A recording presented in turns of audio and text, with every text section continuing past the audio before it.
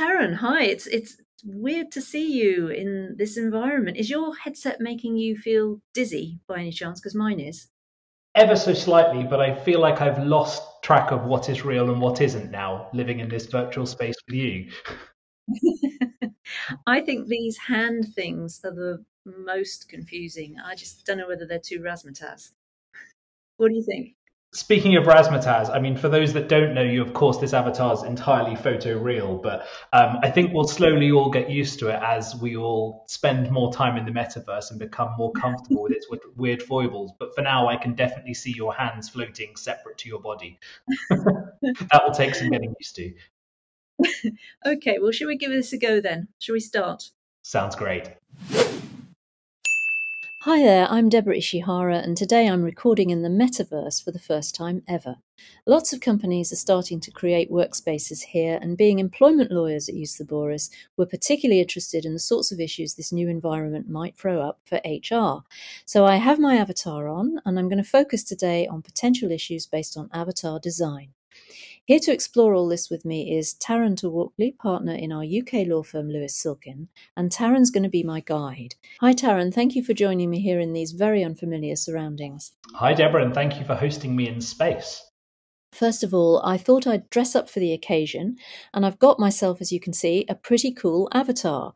I should just say that it doesn't actually look like me at all, but given the subject we're going to talk about is avatar design, I thought this might be a good visual aid. So, Taryn, you've just recently written an article for us called Are We Ready for the Metaverse? And it looks at issues around diversity, inclusion, and avatar design. The thinking generally is that, unlike me, people will probably choose avatars that look more or less like them when they work in the metaverse. But what if they don't want to? What if they want to change or enhance themselves? And what if their employer wants them to stick with an avatar that matches them closely? Taryn, any thoughts? It's a really interesting question, Deborah. Although the metaverse and how employers will utilize it is still relatively nascent, I think you're right that on the whole, it's likely that in professional environments like online workplaces, we'll see them being populated by photoreal avatars or other similar avatars that have been permitted by the employer's policies. However, there are a couple of things worth talking about.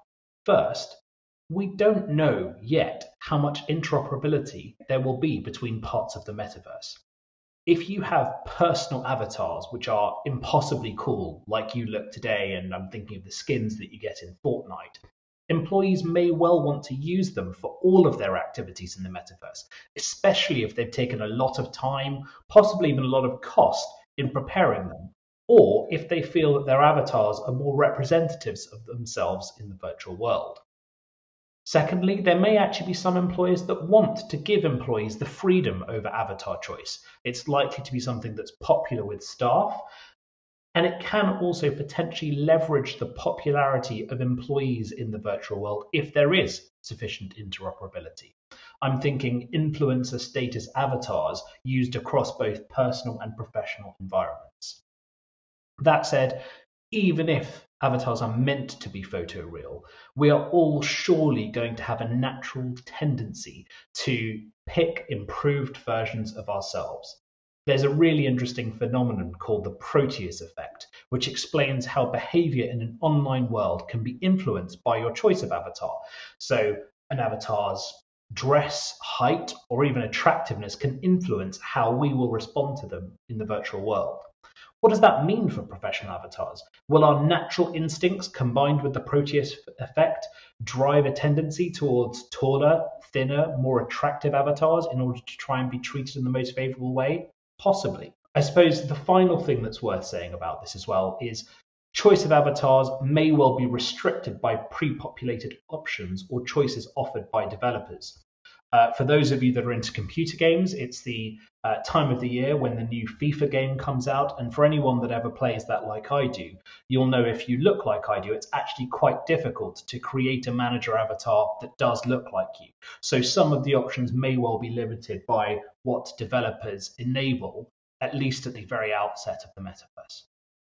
Now, the avatar I'm using for this interview is a white person, which does match my offline identity, in fact. But what if I'd chosen an avatar from a different ethnic group? And what if others in my workplace who do have that ethnicity offline think what I'm doing is inappropriate? How should my employer mediate that, or should they mediate it? I think for this very reason, we're going to see employers and others in professional contexts restrict or have policies around the appropriate use of avatars or a policy that requires photoreal avatars. In theory, there's absolutely nothing wrong with you picking an avatar which doesn't look like you do. As I say, and in particular in the environment which we find ourselves in today, it may be absolutely appropriate if I wanted an avatar that looked like an alien or something else impossibly cool or unreal. But the scope for your avatar choice to come into question in a professional context is quite high. In particular, if you're displaying, for example, stereotypes associated with the ethnicity of the avatar you've chosen as part of quote unquote banter in the workplace, just like we would see in the real world. That said, there can be circumstances, in my view, where it actually would be appropriate and potentially useful to adopt use of avatars with different ethnicities or even different sexes to you in the real world. For example, I could see this being useful in equal opportunities training or in other coaching contexts in the professional world. And what if I were pregnant, say? I can actually imagine wanting to be able to represent that in my avatar for work. So could I do that? And conversely, it's also possible that I might want to hide my pregnancy. What should an employer's policy be on this? Again, it's a really interesting one, and I think it's going to be one that's going to be very dangerous to start policing too much with policies. Firstly, I think, again, choice may well be limited initially by what developers enable at the outset. It took a while before we saw the first Apple pregnant memoji, but these things will no doubt come. I think one of the most interesting questions is what the impact of the metaverse is on these sorts of issues. Many employees can feel under pressure to disclose a pregnancy in the office when they feel like they are showing, but that isn't necessarily true in an online world. You could be happily interacting with colleagues without them being any the wiser in virtual environments. And wouldn't it just prove the theory if, as a result, we saw increased promotions or opportunities coming the way of individuals who weren't as visibly pregnant in the workplace, both whilst in employment, but also even potentially in an interviewing context? And supposing my manager is persistently rude to me about a characteristic of my avatar that I don't actually possess in real life. Say I made my avatar obese or gave it a disability of some kind that I don't have. Is that actionable? I think this is another thorny issue which will come to be decided by future courts and tribunals in each of our markets. But taking the UK, for example, the Equality Act here has never needed, for example, physical touch to find sexual harassment. In fact, you can be protected under UK employment law on grounds of association or even perception of having protected characteristics. So bullying a person for being obese in a virtual world or harassing them because of a perceived characteristic may too result in claims. And what about my very cool haircut? Can my employer prevent me from having a haircut like this online if it goes against its ordinary offline dress policy? And what if I tried to negotiate with my employer? What if I said I'd stick with my more conventional haircut in real life and that I wouldn't do any meetings in the metaverse with clients? Would that be enough, do you think? I think this brings up all of the questions we've seen employers grapple with for years around uniform and dress code policies, which we've seen raise issues around discrimination on grounds of sex, requirements for high heels and so forth, issues on religious discrimination where employers have policies around visible manifestation of those religions, for example, crucifixes. And we've also seen the great relaxation caused by the pandemic where all of us have worked from home in various states of pajamas or professional work attire for the past few years. I suppose the good news from all of that context, though, is employers are pretty used to the relevant legal frameworks, and we just need to apply those to the new possibilities opened up by the metaverse. I'd just like to explore the issue now of sexual harassment for a moment. Obviously, this is a significant problem in the real world, but do you imagine it being an issue in workplaces in the metaverse too? And if so, how's that likely to manifest itself in your view, Tarun? Yeah, I think, as you say, as much as I wish we didn't have to accept this was a problem in the real world, it is, and that runs true for the metaverse as well, regrettably. As I say, the metaverse is very much in its infancy, and already it has a groping problem, with stories of avatars being harassed and abused in online environments. Some apps have even developed mandatory distance rules and put them in place between avatars to try and limit the risks here. However, as I say, at least in the UK, the Equality Act has never required the need for a physical touch. So, just as is true in the real world, you could sexually harass an employee, or one could sexually harass another employee in the online world exactly as they could do in the real world without a need for physical touch, but possibly even with virtual touch. So we've mainly been focusing so far on possible discrimination against people for their avatar's characteristics. But what about liability for misconduct using an avatar? If I misbehave, can I just say that wasn't me, that was my avatar?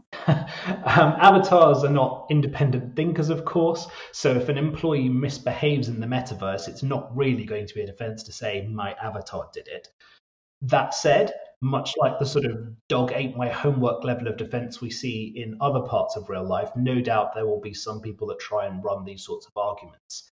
However, I can see there might be some limited cases of genuine glitches causing issues, or movement caused by a mouse slip or pressing the wrong key, or other glitches caused by Wi-Fi failures. But I wouldn't place too much or plan for these sorts of excuses to hold too much water.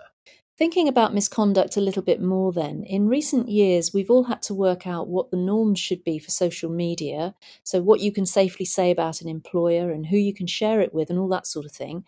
It strikes me that in the metaverse, those issues could really be amplified many times over. What are your thoughts on this, Tarun? Can you give us a flavour of the sorts of questions that might arise? Absolutely. And again, I think this is going to come down to the question of how much interoperability there is. But picking up on your example, we've seen a lot of this with LinkedIn and Twitter, where personal and professional obligations can clash.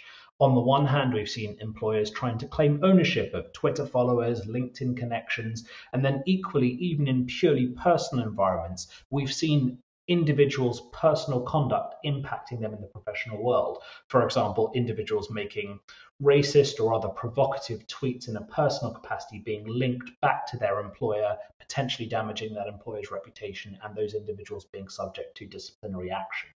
So we could see very similar issues based on the personal conduct of individuals in the metaverse. In particular, if there's a high degree of interoperability between those professional spaces and public ones where the wider population can see and interact with you. Now, Taryn, you practice UK law, but if an employer sets up a workplace in the metaverse, where are they operating from exactly? And what if you're an international business with teams that meet from all over the world and there's an issue of harassment, say? Whose law would apply to that and how could it be enforced? I think jurisdiction in the metaverse is a very thorny issue, and where so much still remains unclear about how it will operate in practice, I think it's probably too early to speculate on the potential extremities of the question.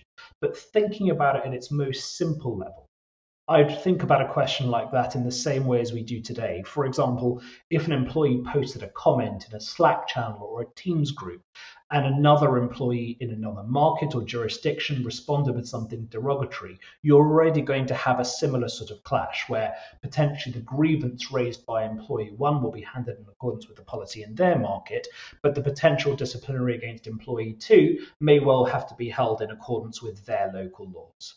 Okay, well, sadly, we need to wrap up now, but thanks so much, Taryn, for all your thoughts on this. As will be very obvious to people watching this, there are so many more questions about the metaverse at this point than we can actually give you a concrete answer to. But I think we've at least made a start, and over the next few months, we'll be thinking, writing, and talking lots more about all these and other metaverse issues. You can find a link to Taryn's metaverse article in the show notes, and you can find both his and my contact details there too. If you want to know more about how Ius Laboris can help you with any aspect of your HR practice, not just the metaverse, do look at our website at iuslaboris.com. There's loads of information there on all sorts of employment-related topics. I'm Deborah Ishihara, and it's been a pleasure.